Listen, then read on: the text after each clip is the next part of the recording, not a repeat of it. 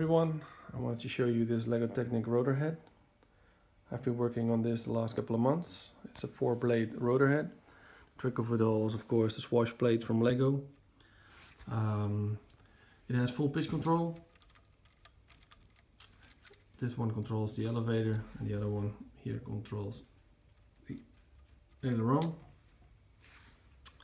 It has an engine and a chain belt drive.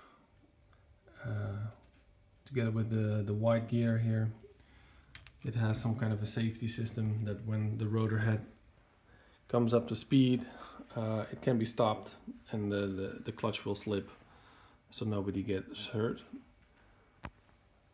The interesting part of this rotor head is that it's fully form closed, so the blades cannot depart from the rotor head unless of course you hit it so hard that the rotor itself will break off like this. But let's assume that doesn't happen. I will let you see how it comes up to speed.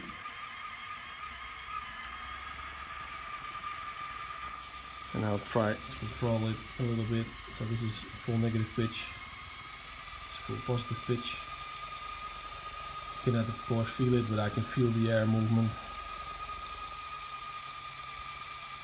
Forward motion, backward motion, and left and right movement. And when it stops, the inertia of the rotors will take away the clutch gear.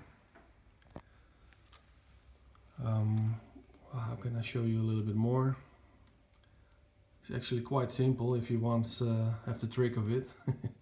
But it took me quite some time to get this rotor head fully controlled without any objects running into the way, and allowing free movement of the swash plate and a complete bridge here without over controlling the rotor.